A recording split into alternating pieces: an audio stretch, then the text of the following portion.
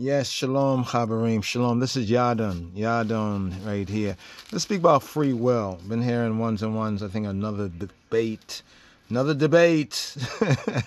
going on whether we have free will or not. According to the Bible, some say that, well, the Bible or the God of the Bible, I guess from the KJV Christian, perspective, from the nowadays perspective of what we call Christianity. And we put it within the context of, the point of reference that most people have a point of reference to.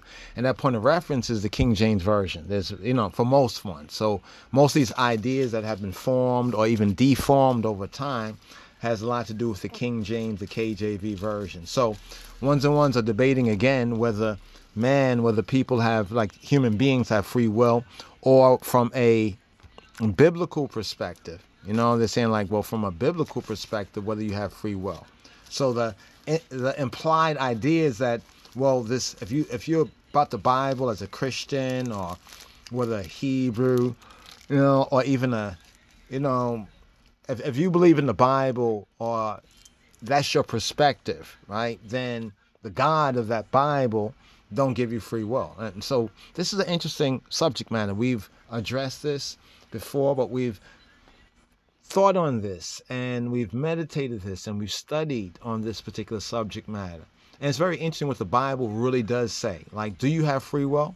Now, from a biblical perspective, some people outside of the biblical perspective, there's philosophical perspectives concerning free will, right? So there are certain philosophical ideas. So there's within the biblical context idea of whether the believer, so to speak, whether it's Old Testament, Israelite or Hebrew or Jewish, or whether it's, one might say New Testament, Christian, doesn't have free will. So that's what the debate, I think, in the JAH, and then I think the JAH is going to be debating the black bishop, black Jesus minister, on this particular subject matter.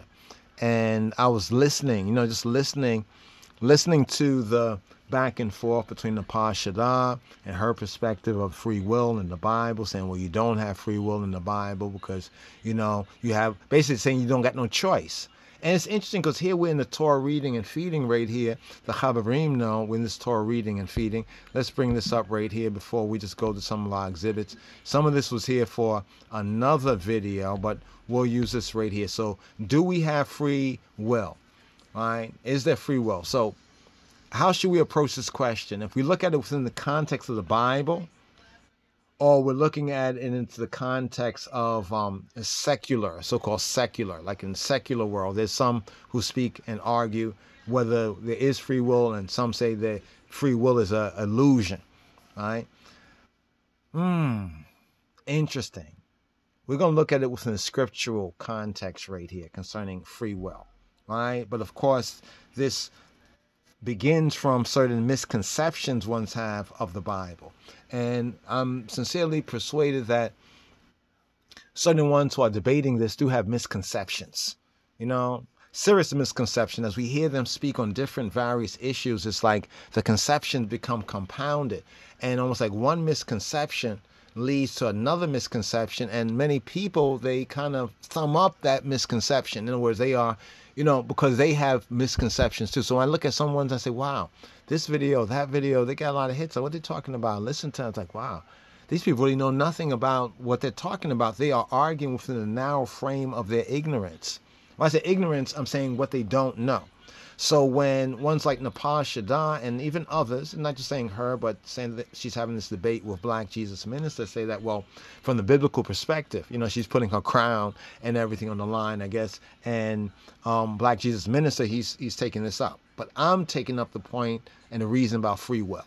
Now, whether you want to check that out or not, or you agree with this one or that one, we can reason on that hopefully another time.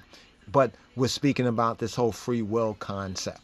Right? So does the Bible, Old Testament, New Testament, does the Bible and the God of the Bible, do you have free will according to the Bible and the God of the Bible? Now, we would say absolutely yes, you do.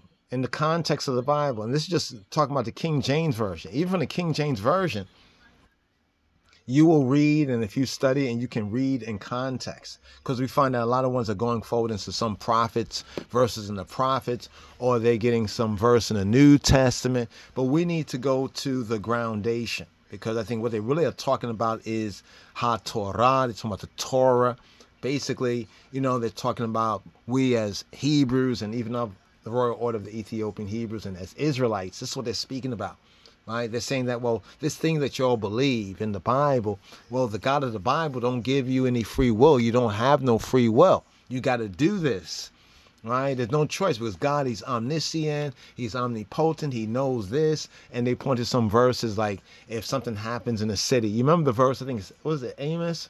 Where it talk about has not like evil, like you talk about evil, like he create evil, and it says he create evil. He knew them you in the womb. Oh, he knew you in the womb, so that means you really have no choice about it. They take certain prophetic verses, and it's very pathetic. They're missing because they have no groundation. This is what it means in the scripture when it says unstable and unlearned, right? Unstable and unlearned. Ones who are unstable, and we say unlearned in what? Many ones will tell you they know this Bible. Oh, we know this Bible. Even with Netta, quote some verses. People give him verses. He go back and forth and debate certain Hebrews or Israelites or this one and that one. now he knows the Bible. Well, I guess from the KJV, the King James, or the English, the translation. You've heard the expression before, lost in translation.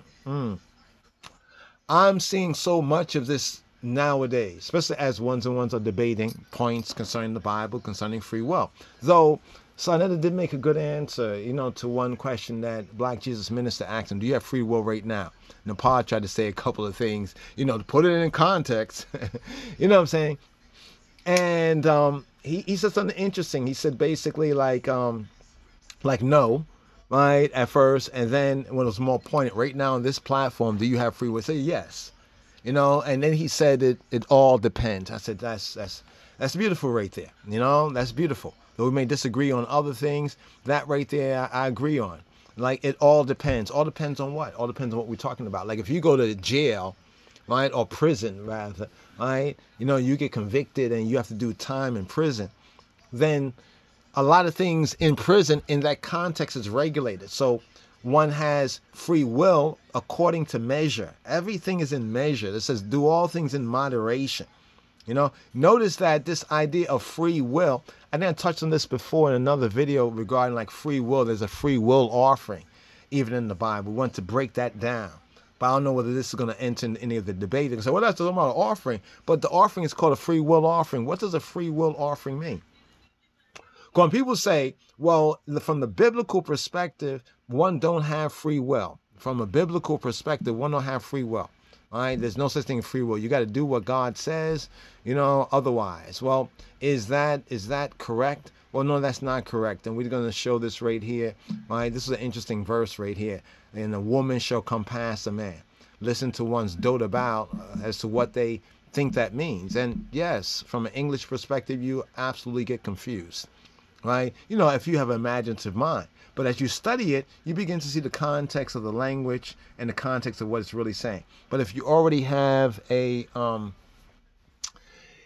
can I say, you already have what modus operandi, forethought. You have a MO before, hand. Then you probably would try to swerve it this way or that way. Now, of course, people may say that about us, but no, I take this up just as it is. It's a good question. Did somebody ask a question about something and I got this all wrong? Maybe I did. So this is why I'm bringing this forward to y'all, so that ones can be iron sharpen iron. Ones can be a little more sharper, right? So free will, look, there's free will offering in the Bible. What is free will? Let me ask the question. Well, for free will offering in the Bible, do you have to give this? See, everything has a context. We're not going to get into that micro management of the details, but everything has a context, right? Like it says, speak to Aaron and his son. Didn't say speak to this one and that one. No, speak to Aaron, right? And then it says, and to all the children of Israel. The children of Israel is the B'nai Yisrael. A lot of people get this confused and everything. They'll say it's talking about the sons and the daughters. No, mainly it's speaking about the sons, the male children, to whom more is given, more is required.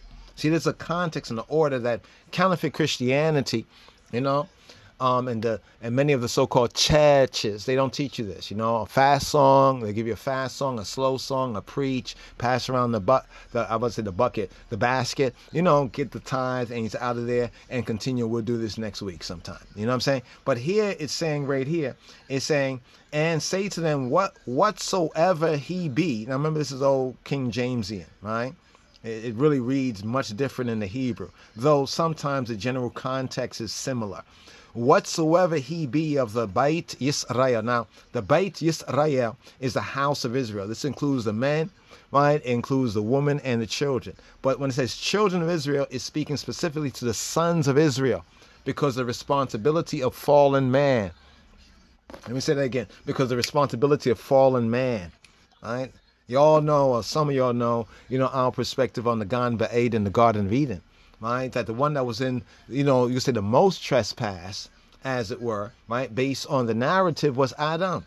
Adam. People in counterfeit Christianity, they blame the woman. Oh, the woman got us in this situation because she ate, she listened to the serpent. Well, Adam was the one, according to the Bible, that was given the commandment.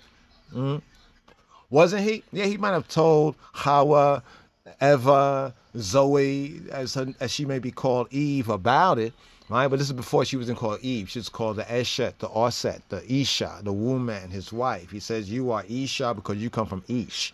You know what I mean? Very interesting, a whole reasoning there. The Isha and the Eshet and the Oset and the woman, right? But here it says, whatsoever he be of the Beit Yisrael, the Beit, the house, the Beit of Israel, or of the strangers in Yisrael. These are like other peoples, right? Who are not, you could say, descendants, right, of Yaakov, of Jacob, of the man named Jacob called Yisrael, right? With a new name, right?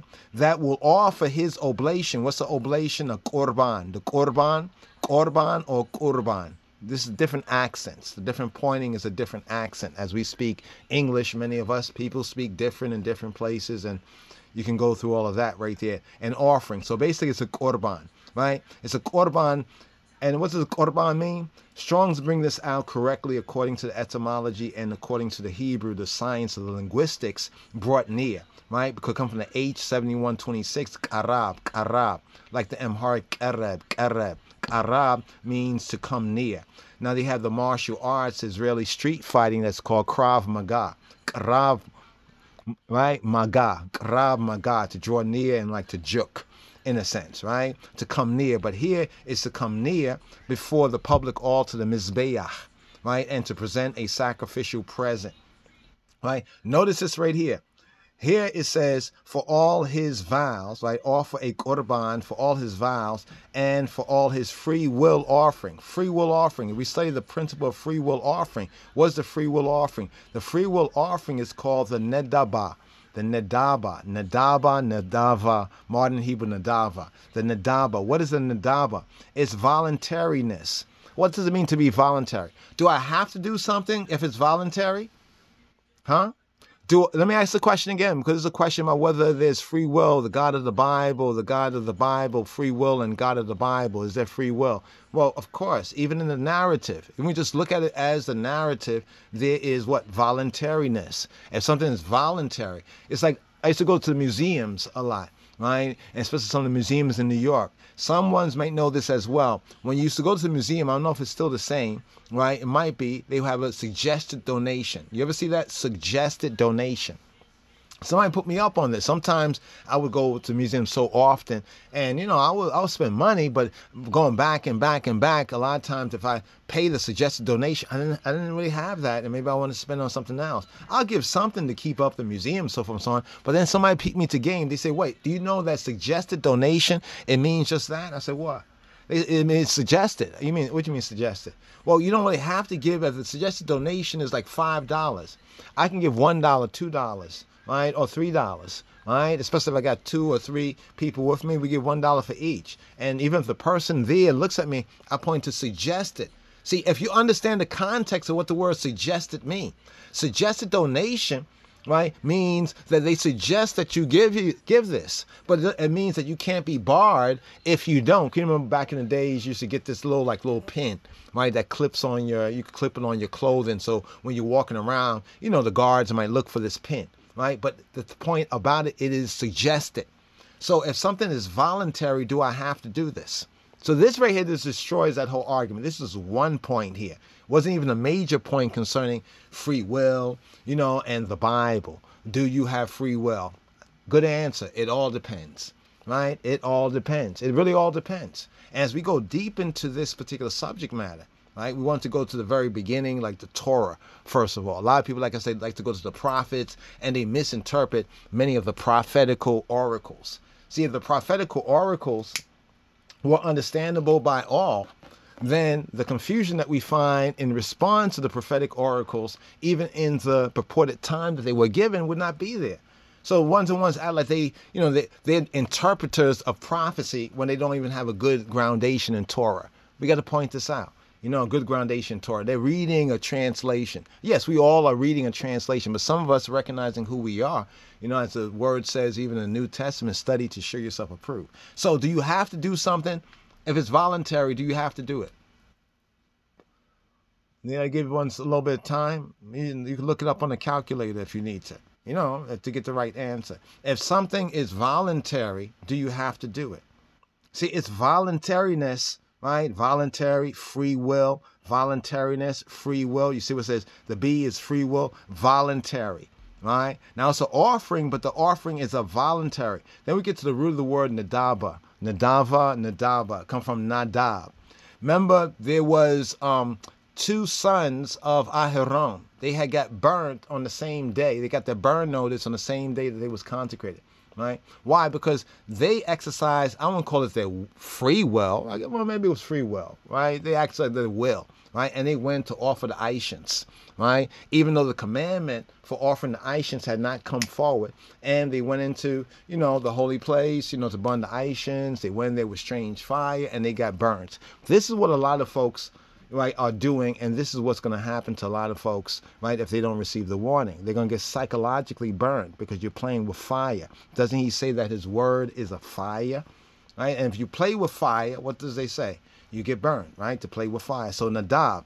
Nadab means what? Nadab means to incite, to impel, to make willing, right? So to incite, to impel, to make willing, right? How many times have you know that you shouldn't do something, or you was told not to do something, you did it? I mean, look at Adam. Adam expresses free will, right, according to the translation, the King James Version, in the very beginning, doesn't he? He's told in Genesis chapter 2 not to eat of this tree of the knowledge of good and evil. And in Genesis chapter 3, he eats of the knowledge of the fruit of the knowledge of the tree of good and evil. Of course, after Eve. And everyone blames Eve for it. But was Eve given the commandment? Now, if you think that Eve was created from a rib, like actual rib, like King James translate, rib, a rib, right? A rib, instead of the selah. Interesting how that word is used elsewhere in the Hebrew. See, one needs to do due diligence so one can get the context, the true context. You could play games all you want with the King James Version, you know, because in a sense, that's what the people have been doing. They've been playing games with it. But you really can't play those games so easily with the Hebrew because there is more of a context to things. But even if you have wisdom, right? Wisdom, right? Chokmah, the mother.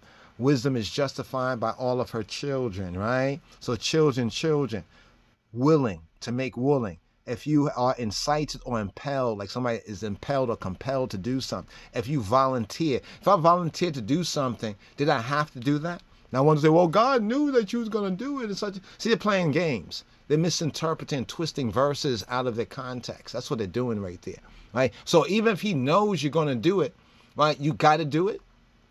You didn't have a choice. There's no choice factor. With Adam, there was no choice factor, even if, right, Yahweh, Hailahim, Eloheinu, right, knew, right? And accordingly, we would say that he did know, right? If he is omniscient, omniscience, like, you know, all-knowing, then definitely he knew. To offer free will offerings. If I offer a free will offering, did I have to offer it?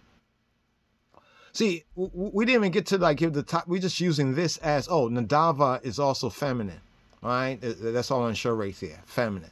So that sounds like somebody trying to bring in misogyny, When I say misogyny, right? Going against the fact that there's free will. There's free will right there. The free will offering is she nadava. It's spontaneity. You ever did something spontaneous? Spontaneous? Do you ever do anything spontaneous? Did you I were you going to do that before you just got the will to do it? So you acted off of your will. Now, see, what it is like before it used to be the devil made me do it. People like the devil made me do it. Now they're trying to flip it, right? In this end time of the nation, the Gentiles are trying to flip it and say, well, God made me do it. I did it because God, he know everything. You think that's going to be a good excuse even for your soul? I mean, for your own psyche? That's what we say. If you play with fire, his word is a fire, right? They haven't received direction, instruction, because otherwise one would not even pose something so silly if you are in the truth, right? You would not be posing it out of the truth and answering it out of the truth. Let's go to Leviticus. If we go to Leviticus chapter 1. Leviticus chapter 1, right? Something about Leviticus chapter 1. Let's go all the way down here to Leviticus chapter 1, right? Leviticus chapter 1. And this is what we know as the Sefer Wayikra. The key word is called, the Kara, Wayikra. Right, Wayikra Yahweh, right, El Moshe, right, and who he be, called, right, to Moshe, and spake to him out of the tabernacle of the congregation, the Ohel Moed, Lemor, saying, he says, speak to the Bnei Yisrael. So who is being spoken to? Everybody in the world? No. It says, speak to who? The children, the sons of the children of Yisrael, and say to them. See, what people don't know, that even in the Hebrew, we have the male and the female, right, polarity and gender dynamics, right, even in the word, right? So the context becomes very, very clear. That's what it says, if any man, right? It says, if any Adam. It didn't say Adama. It didn't say Isha, to say the woman, right? It says, if any Adam, right? If any who?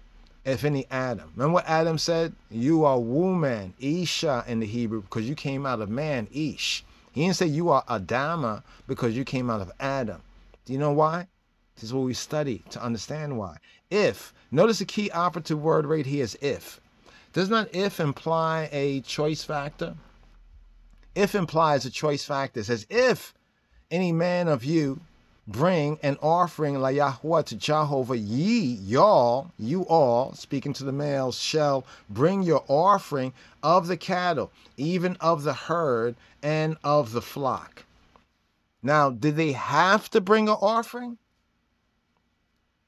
It says if, right? Let's go right here just to the Hebrew for a moment right here, just for ones and ones, because we're not playing fast and loose with this, but we like to go through this at a good clip. Right here we have right here. It says right here. It says Dabir illa bnei Yisrael we amarta.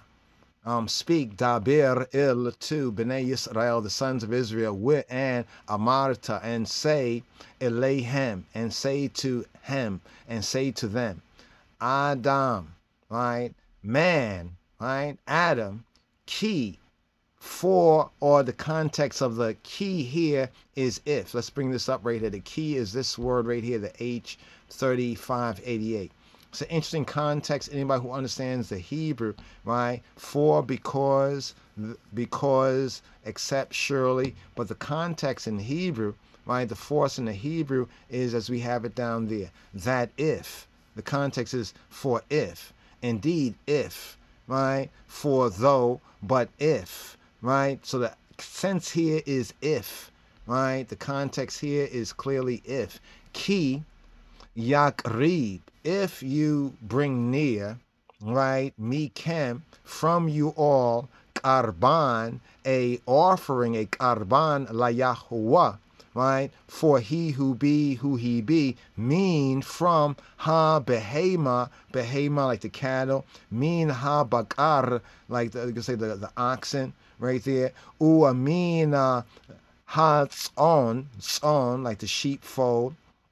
Takribu, all of y'all, right? Takribu, el karbanekem,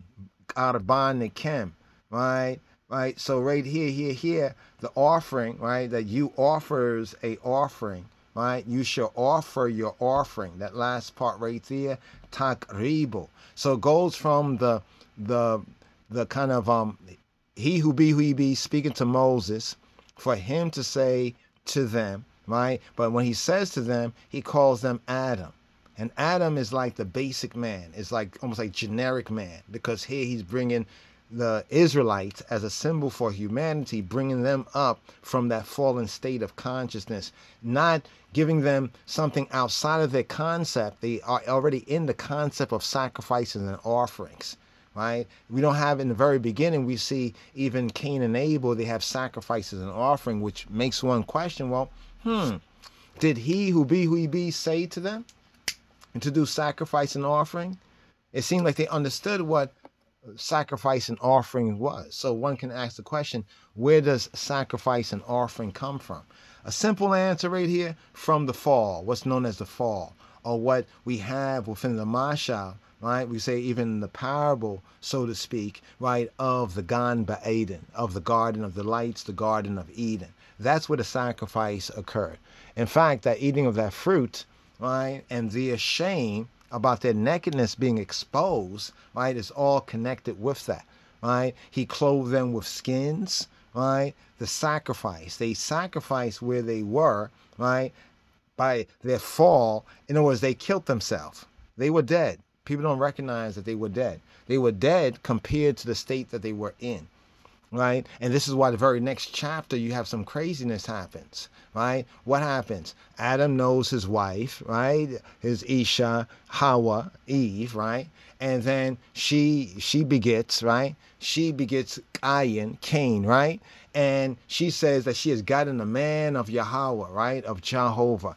He proves to be the first murderer, right? According to the biblical narrative. This is why Rabbeinu Yeshua said to the Pharisees and scribes, y'all are of your father, the devil, right? He was what from the beginning? A murderer. See, when it says from the beginning, in the Hebrew context, we know the first book is known as, well, in the translation, quote, the beginning, right? Bereshith is known as Bereshith, from the beginning. So who was the first murderer? Now, when Abel was born right after Cain, what did Hawa say? Did I hear crickets? Hawa said nothing, right? Hawa said nothing. Now, who was the righteous one? Even in the New Testament says, and the righteous Abel, the righteous Abel. Abel is called the righteous. So there was a proclamation, almost we could say a blessing, right? And the name of Yahweh was proclaimed over who? Cain, who ended up being the murderer of his brother, right? But now the narrative, as we follow it through, teaches that Abel was the right one. So how is the wrong one getting, you see, they were dead. They were dead. And this is why, you know, in that sense, death begets death. As true life begets true life. So death begets death, right? They already had died. You see, we as Hebrews, we understand that, and we understood that from before. Reading the King James Version, yeah, it's dubious, because you read this you read this English here, you read other English, and you basically try to interpret the Bible, you know, from the same kind of English that you read elsewhere. But the Bible itself is a translation. Many of those other things, they originated, right, with English speakers in English. So it's a different sense there. Whenever you're getting a translation of something, you always have to ask, right, how accurate is this, right, with the original? We're not talking about literally, right? We're even talking about figuratively or according to the spirit of the word. So is there free choice, right? Is there free choice? We start out with the free will, right? The whole free will offering, right? Because I just think that's ironic there that right there in the Bible there's a free will offering. And if you study the context of the free will offering, right, they could give it whenever they will. Right? Whenever they will. So do people have free will? Well, of course people have free will, but it all depends. Not all will, right? Not all people's will is free will. Right? In other words, some people's will is under the determiner of other people's will. So some are trying to put forth the rhetoric that the God of the Bible, so to speak, right, does not give free will. Right. So here, let's put this here so we can see right here what it says right here. Let's put choose life. right? Choose life. Now we're not talking about the whole abortion debate, but even there, one should, choose life. Right, boom, choose life. So there's two verses. There's Deuteronomy chapter 30, verse 19. And for this Shabbat Shuvah, Sabbath of return, it's interesting. This is the Torah reading and feeding. This connects right here with the season that we're in. Deuteronomy chapter 30, verse 19. Right? Moshe here is speaking. He says, I call heaven and earth to record this day against you, that I have set before you. He's speaking to this new generation of Israelites, namely and mainly the Bnei Yisrael, the sons of that generation that wandered to death in the wilderness 40 years, because obviously they expressed their will, right? But their will that they freely expressed was the wrong will, right, to express. It was a wrong will for them to enter in. It is like a contract. Imagine you have a contract. We cut a contract, a covenant, but let's call it a contract. We have an agreement, right? And you pay me to do something for ye, right? Or for you, right? And I decide later on, right, that I'm going to just not do it. Did I express my free will, right? Can one just change the terms of the contract and not expect a consequence? Like, okay, I get some service, some utility service. And I decide, well, you know what? I'm not going to pay my bill. What's going to happen? Right? Then I'm going to act like, well, I didn't have no free will, because God said, that sounds mad. It sounds ridiculous. Remember the fire we spoke about, right? Because his word is a fire.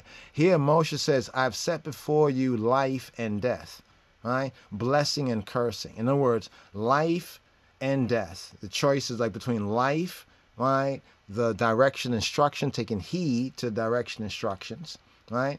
And death. And basically your will, exercise otherwise. All right. So that's a choice here, right? Blessing and curse. He didn't say, well, I said before you life, you got to do this. You don't got no choice about it. No, life and death. In other words, if I know if that's a cliff over there and you just keep walking and it's dark out, I know there's a cliff over there. I said, don't walk over there, right? And now you walk over there. I didn't say you could die or you could live. But I said, just don't walk over there. There's a cliff over there. And you said, no. I don't think so, right? And you keep walking over there and you fall off the cliff. Did you have any free will? You had free will. I mean, you could have continued, but maybe been a little cautious. If it was me, maybe I would crawl on the ground. In a sense, you know what I mean? And I know somebody's going to say the whole serpent thing, right? Well, I recognize the reptilian.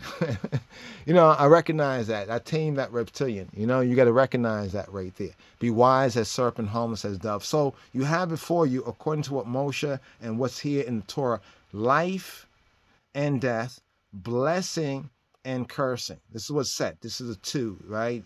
It's a twofold metaphor. Life and blessing is connected, and death and consequence, right, is connected, right? Therefore, choose life. So now Moshe here, he says, choose life.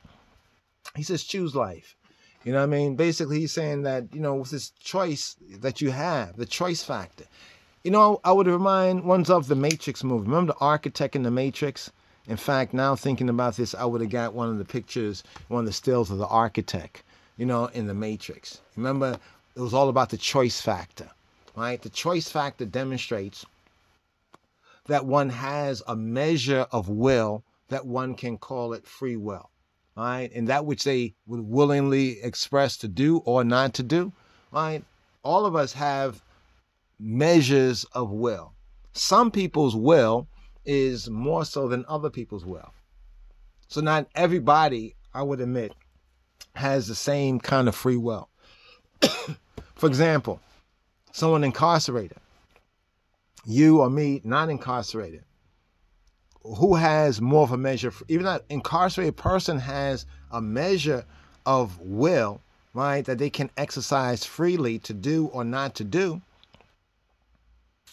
However, it's a more limited because of their condition, their circumstance, right? Because the condition and the circumstance, their will, right, is more so or is less so. So the incarcerated person, right, one in prison, right, even there they have will, right? They can will to Oh man, you know a lot of stuff that goes on in prison. One's will to do it. Sometimes they fall under somebody else's will. Even being incarcerated, you are under someone else's will. You know, when you got to go to sleep, lights out at this time. When you wake up, when you go to the yard, when this, when that, when the next thing, when you eat. You know what I'm saying? So they even have will because, you know, does the prison tell you necessarily to, you know, shank somebody? You shank somebody because, you know, even if it's to get into a protection, you know, you are deciding to do that. You say, I don't have no choice. Yes, you do. You don't have to get into that protection. Maybe you get shanked, but now you get shanked. You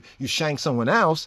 Then you basically have, just using this as an example, brothers and sisters, you know, to look at the real situation in life. Like someone incarcerated, you know, loses a lot of their freedom, and depends on what kind of crime they have committed. You know, we know they lose other rights in society. We're not debating whether that necessarily should be or should not be. But here it says, therefore choose life. They say if you do the crime, you know, if you want to do the crime, you must do the time, so to speak. But now in the bigger view of life, life is like a test and examination. We do have measures of choice, right? And the scripture, right, the Bible and the God of the Bible, right, gives such free will. But man, because of his disobedience, right, to truth, he limits himself. He actually loses his free will. He kind of sells himself. He kind of, hita makartem, you know, he sells himself into what we can call slavery on the next level, beyond the inferiority posing as supremacy, so-called white supremacy, beyond that metaphor there, beyond that even, I guess, reality right there. Right? So here he says, therefore choose life. So when I've heard this debate or heard this, I said, wow, isn't this interesting? Right? Of course, one's going to strain on certain verses. We already heard them going back and forth, you know, trying to eke out from the opponent, you know, like, what do you think about this verse? What do you think about that verse? How about this verse? That both thou and thy seed may live.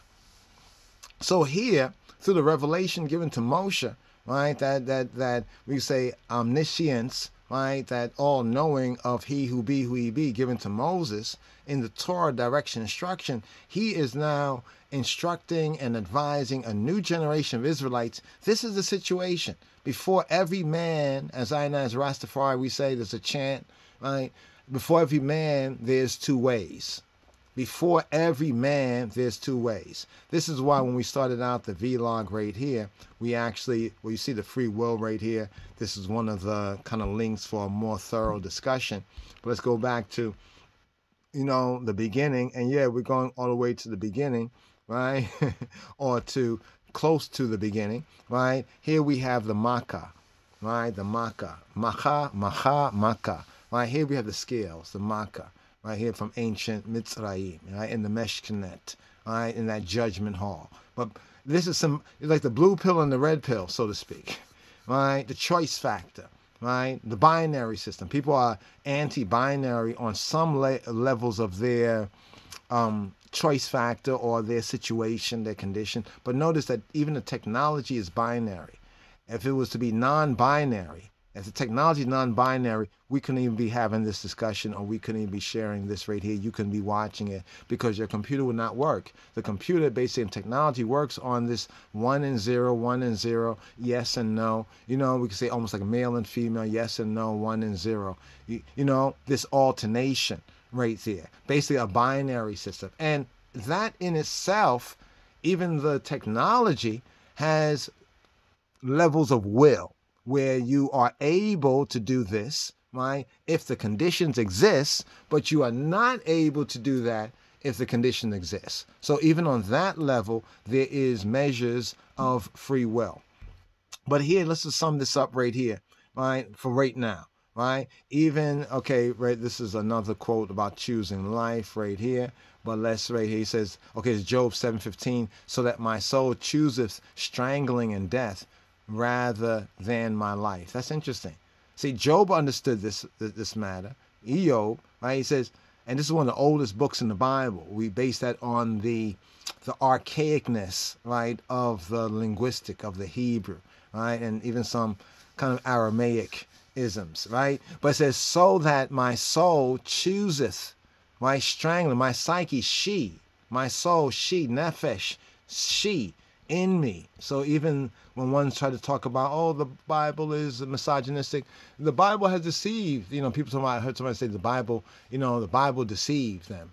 I said, the Bible is just a book, right? No, your ignorance, what you didn't know, deceived you, right? Or maybe a pastor or a preacher or a person, right, misrepresenting, even in their ignorance, maybe they deceived you. But here it's the noun feminine, the breathing creature, right? His psyche. It's like we say the psyche, right? Whether you look at it as the mind, right, from the secular, right, or in the temple, in the temple context, right, the psyche, the soul, right, chooseth. So the soul, she can choose. You're gonna say the soul, she don't have a choice. The soul knows she has a choice, right? You may have been made to believe you don't have a choice, and you might not have a choice. Depends. It all depends. That my soul here, Job says that his soul chooseth strangling and death rather than my life. Very interesting. Very interesting.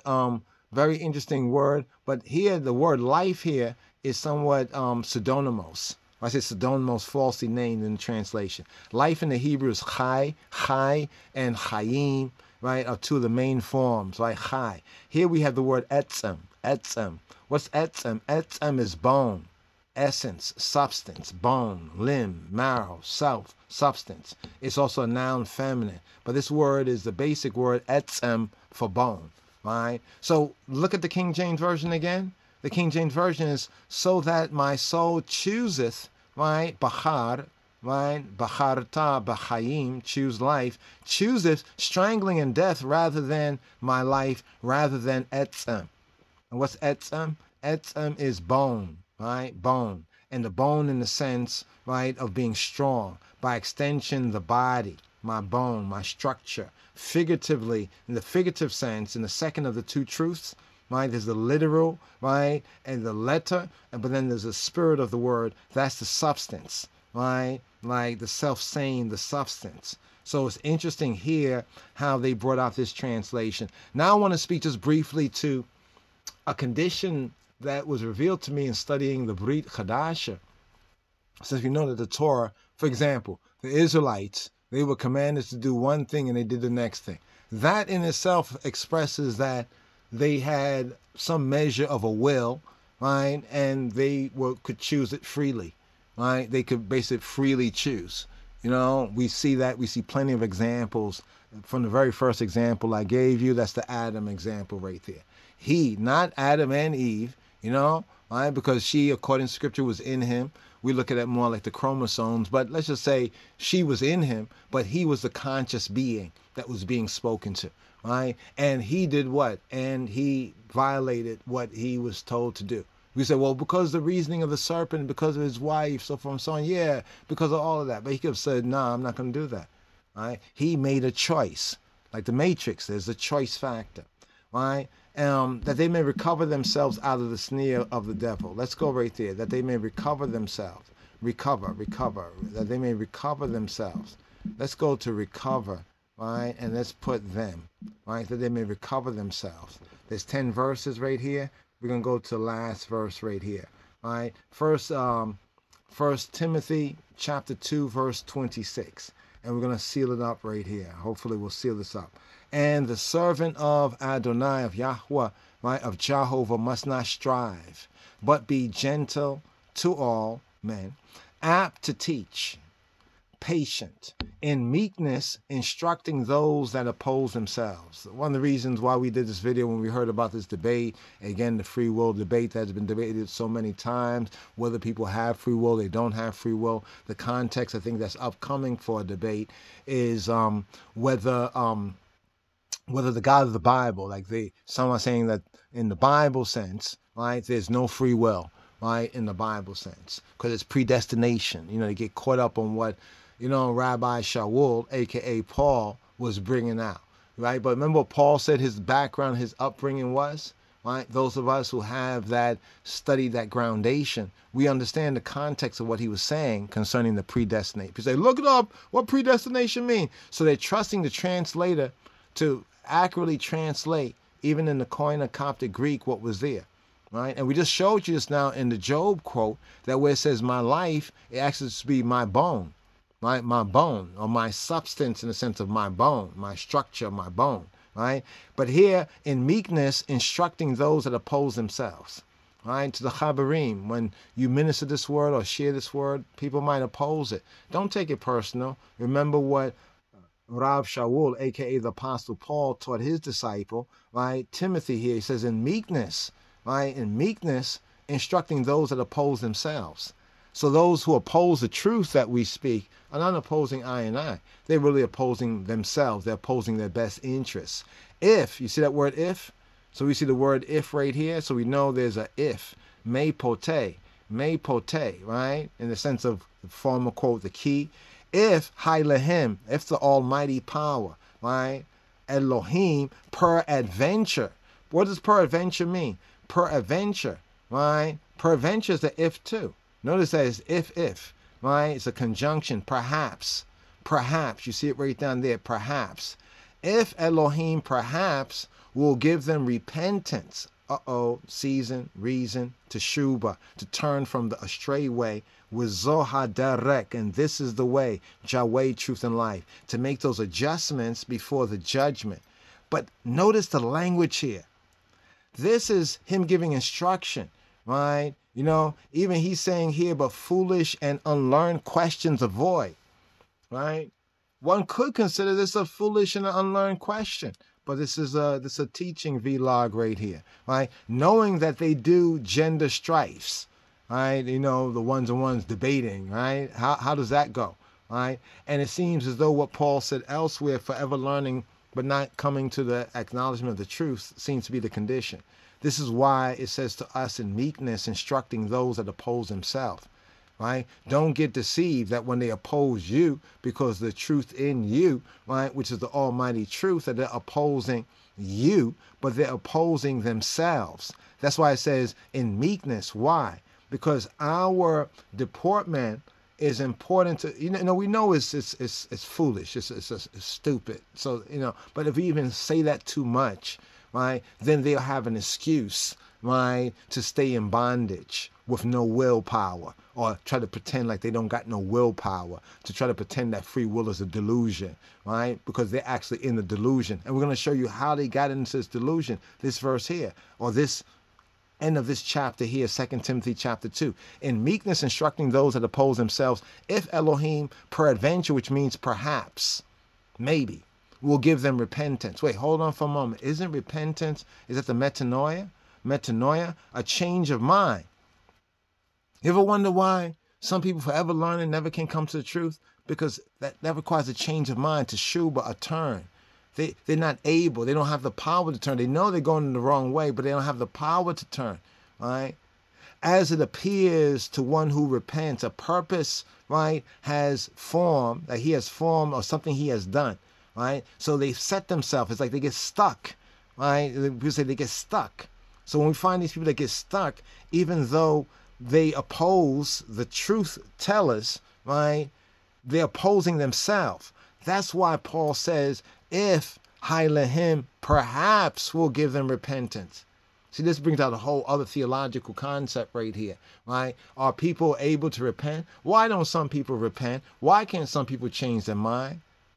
According to this verse, it would be implied that Elohim has not given them repentance for what purpose? A change of mind to what purpose? To the acknowledging of the truth. So it's not like you have not spoken the truth. That's why it says they oppose themselves. It's not like they have not heard the truth, but they can't really act on that knowledge.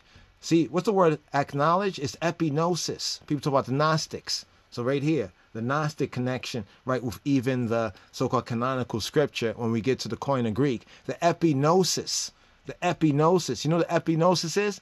Gnosis is knowledge, and epi has a sense of full, it has a sense of like full, complete knowledge, precise and correct knowledge. This is using the Brit Chadash, the New Covenant sense of the knowledge of things ethical and divine.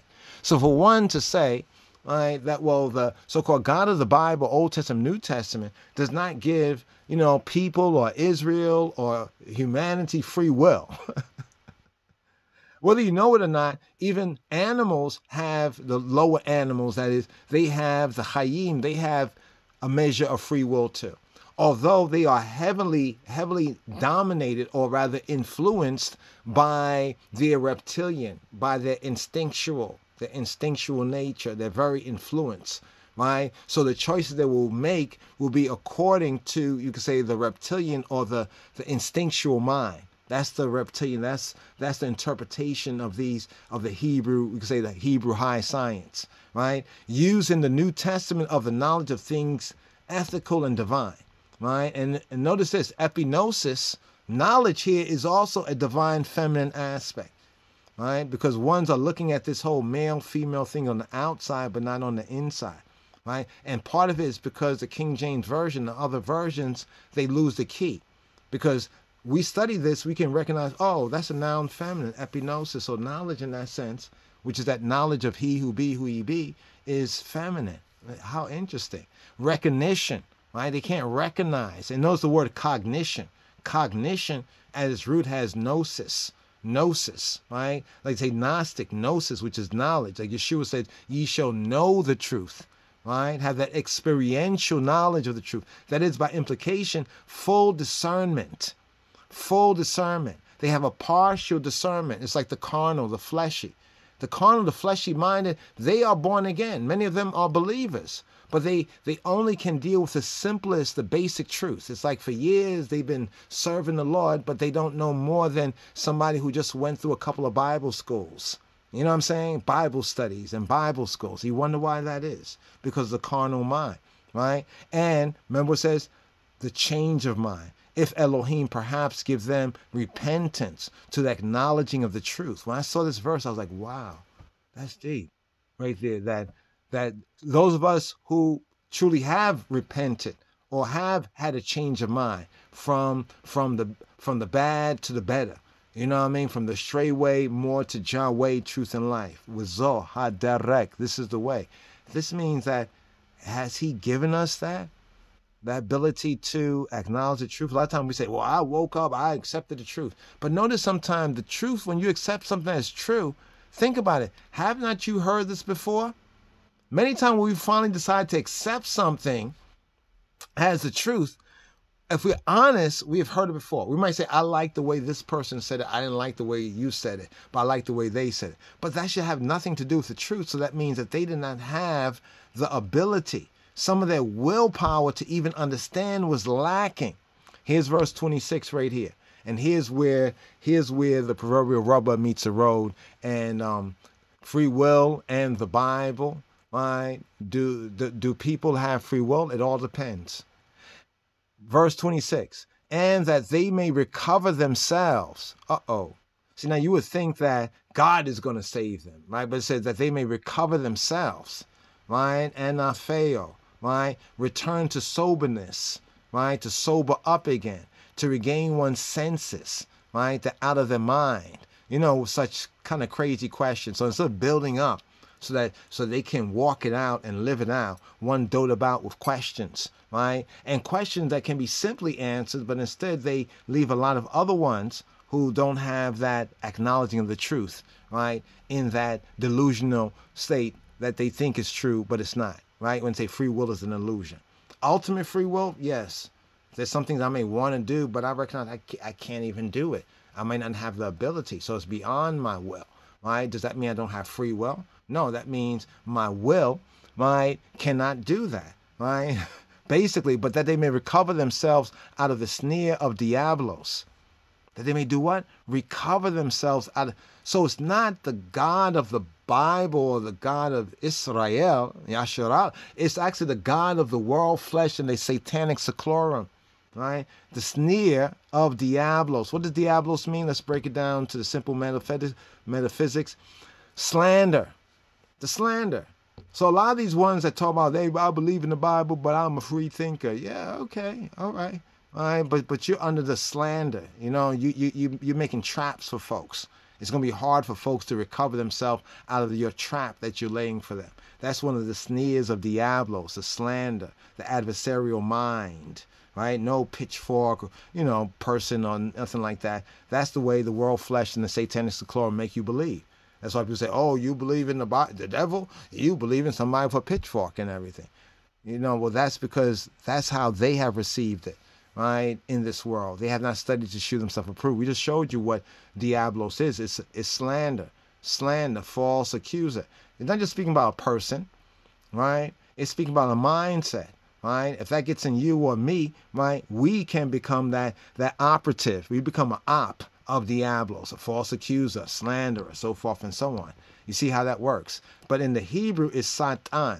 Satan is not some mythological, it's the adversarial mind. When you're in the true Hebrew HD consciousness, the adversarial mind, right? So when that adversarial mind takes over a person's will, right, this is one reason why you could say, okay, that person's a devil, right? In some sense, it could be true if depends on the measure of their will that they have given over to the adversarial state of mind, that they have made the other choice.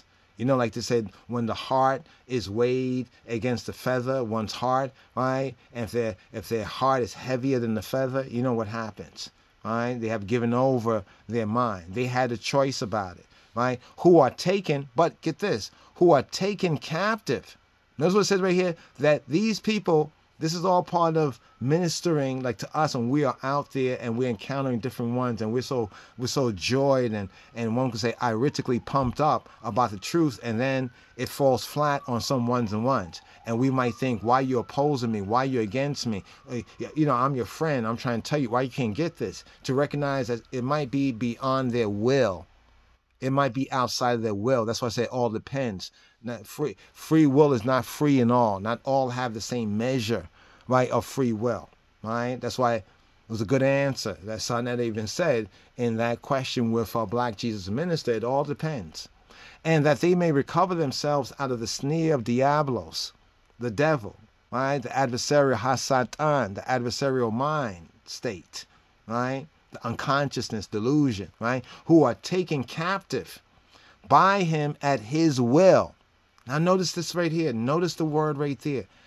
It's saying that there are some people who are in the trap, the snare of the adversarial mind. And we say the adversarial to the truth, we say of Ha-Torah, right? The truth of Yahweh and Ha-Moshiach, Robenu, right? They're in a trap. They're in a noose. It's like a snare in which birds are entangled and caught. Let me show you this. The bird, even from ancient Kemet, the Chet-Kapata. Notice that the bird, right, this is what we call the bird of the soul, right? This is why even in ancient Egypt, they prefigured it, right, within the symbology as a bird. Even the psalm that David says, how say you to my soul, flee as a bird to your mountains. So the soul and the bird connection. Notice what it says about these snares. The snares in which birds, souls, they catch souls, they catch people's psyche, they psych you out, are entangled and caught. This implies unexpectedly sudden, because birds and beasts are caught unawares. Right? It's not like they say, oh, I'm about to get caught. Okay, let me just go ahead and get caught. No, it happens suddenly. A snare, whatever brings peril, loss, destruction, of a sudden, unexpected, deadly peril. Like a lot of these misteachers out there talking about the Torah and the Bible and rah, right? And the allurements and seductions of chatiyat, right? They get ones caught lacking, right? Fuckery, uckery. The allurements to lack, chatiyat, to miss the mark. That's what sin means, missing the mark, right, of Yahweh, right? So they chose by choosing death, right, and cursing and consequences, right? Even through an exercise of their so-called will, that's still the choice factor. The allurements to Chatiyat by which Diablos holds one bound, right? Even this points out the snares of love. I'm talking about the word love, right? And the delusionment if one is not firmly rooted and grounded in the reality, right? But just in the hearsay, right? A trap as fastened by a noose. And notice what a noose catch one? What, by the neck, right? Or a notch. Figuratively, it's a trick. It's trick knowledge, right? Like pseudo-conscious folks, it's trick knowledge, a stratagem, it's a temptation, it's a snare. But notice what it says right here. These have to, we basically, let's say we in this situation together. We have to recover ourselves out of the snare of Hasatan, of the adversarial mind. Right? This is why Yeshua, after his Moshiachship, went out there, right, into the wilderness, right, to test his Moshiachship against the adversarial mind, or as ones call it, the devil in the wilderness, who are taken captive. Right? The monks do this. The monks know this principle. The ascetics know this principle. The Bahetawi of Ethiopia, they know this principle, right? By going out into the wilderness, right? In that sense, into the solitary, like the Horeb, the other side of Sinai, figures into solitary, go into solitary. That's why most people in solitary confinement go crazy, go mad, go mad. Right? Because then to be alone with oneself, they'll recognize that it's not really the self they thought was themselves, because they have been taken captive by Diablos in that snare.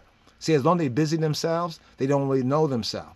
You know, they busy themselves, but when you're alone sometime, you know what I mean? I think we all kind of know it. We've experienced it. Some experience it better and others experience it worse. But here it's saying that we would have to recover ourselves out of that trap. Right? So we will first of all have to recognize we're in a trap and get to know, well, what is this trap? And who set this trap? Who is Diablos in the really real? Right? Who is Hasatan in the really real? Right? And also recognize that we've been taken captive by him at his will. But how can we, if we have will, how can we be taken captive by him at his will? You know, like sometimes people don't want to do something because of somebody else. They don't want to say something because of somebody else. So like if I'm a person, I say, well, I don't want to say this because I don't want to offend this person. That means that particular person right there, I know I have the ability to say it, but I'm allowing what would be my free will to say it, right, to be curtailed to a measure because of my lack of wanting to offend this or that person, right? But it's still in my power. I still can say it. It's not like I can't say it. I just chose. See, choose life. Becharta b'chayim. Choose life. I made a choice. I made what they say a conscious decision. So those who are not conscious, right? Can they really make a conscious decision? That goes back to the verse. They've been taken captive. Notice that it's taken captive, like they've been enslaved. And we're not talking about physically. See, that's the whole thing about what is mentioned even in Timothy. It's not speaking physically. Even in the Torah in the Old Testament, it was not speaking physically. It was using the physical as an object lesson, right, of the immaterial, right, been taken captive. So they are not able to express that conscious, right, that conscious will, that conscious, like one is unconscious, right, to the things of High Lahim, to things of the true good, the true God. So anyway, brothers and sisters, hope some of these verses here at least will prompt ones to study this for themselves, that yes, will exists. Ones do have will.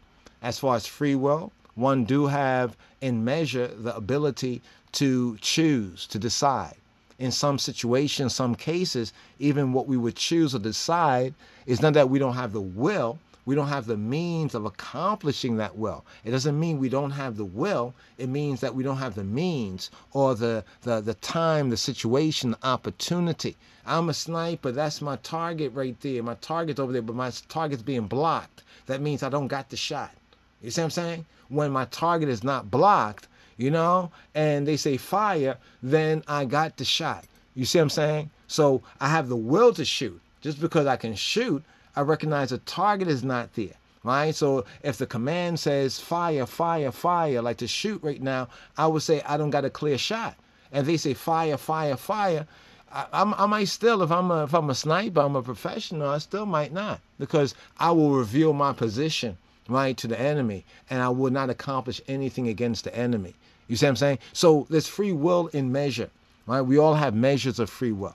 Right? The thing that we should get to know, instead of discarding that we have free will, that's like an excuse. That's like saying the devil made me do it, in a sense. Even though that particular verse in the Bible does kind of point out that some have given up their will. You see, an example I just gave where I said, well, I won't do something because I don't want to offend, you know, this person or that person. You know those situations sometimes, oh, my mom's there, so I really don't want to, use a certain kind of language. Although I might use it elsewhere, right? I might even whisper it to somebody that this is what I mean. Fuckery, but I don't want to say it out loud because I don't want to offend her, so forth and so on, because it says, honor thy father and thy mother, reverence thy mother and thy father. So I don't want to offend her, right? Now, that might be a proper situation. There are some proper situation where you don't want to, where you choose not to. You may want to, but if you have any consciousness or self-control, you know what I'm saying, which is also a gift, right? You are able not to. But if you give your mind and you can give your will over, for example, if I give my will over to bad people with bad consciousness and bad ideas, after a while, then even when I have a desire for the good, I don't have the will to accomplish it, right? To will to do it. Like Paul talks about that when he speaks about the nature of sin and so forth and so on, right? It doesn't mean that one does not have this, but you can recognize that you get in so deep, right? Sometimes that because you get in so deep, your will, right, you exercise the restraint on your will. You still have will to do other things, but in this thing, right, you make a choice. As we said, you make a conscious choice, right, to do, right, or not to do. This is the whole point of the mashal, of the parable, right? Let's make this word, the truth of this word flesh. Let's walk it out in our life and liberty. Shalom, Chabarim, shalom. So yes, free will does exist, but let's talk about will. But everybody is not free or might not choose to express their will so freely. Some might not even have the choice, as we mentioned in the verse from Timothy.